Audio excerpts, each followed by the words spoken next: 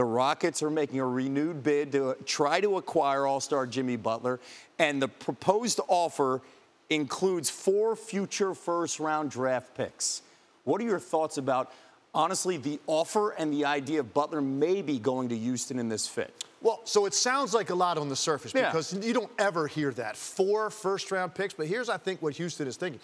They've already committed $300 million plus to their best 2 players, right? So they're going down that road.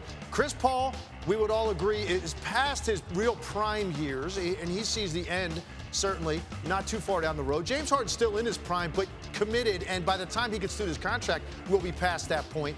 They look at it like, if we have these guys on our roster at this number, we have to go ahead and try to close the gap with Golden State and try to win now. Otherwise, what are we? And I think what they've seen early in the season, losing the defensive-minded presence of Ariza and Bamute, they can see they've taken a step back. And some teams right behind them have taken a step forward. So it's a little bit more muddled beyond Golden State. And I think they want to differentiate themselves. The other thing, Kevin, they're saying if it's our first-round pick, and we're that good every year, what is the pick? You're talking about a top 5 like 20s, right? A 26 through 30 in the first round year after year. If that's the mentality, it makes a lot more sense if you put it in that context. They need to go for it in this tight window. You mentioned the West, and you mentioned a couple teams. Some people bring up the Blazers, the Nuggets, maybe the Pelicans, who are surging now early in the season.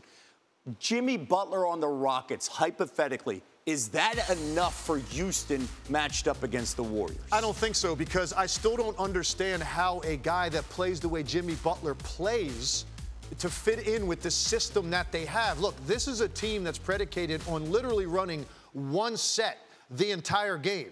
A high ball screen with 2 of the best guys to ever do it, and then a bunch of shooting spaced out. How exactly does Jimmy Butler fall into that category? He's not a spot-up, space, and shoot guy. He's a guy that needs a rhythm off the bounce. That means you run some stuff for him in the post. You give him some ISOs. You let him handle the ball a little bit. It goes away from a system that last year proved to be one of the hardest in the league to defend and had a 3-2 lead in the Western Conference Finals against the Golden State Warriors until Chris Paul goes down. So I don't know how the fit is right to play in that system. Clearly, it elevates your talent level, and you have a go-to all-star in his prime. I still don't know that it's enough, and I don't know that that's all going to fit and work to close that gap with Golden State.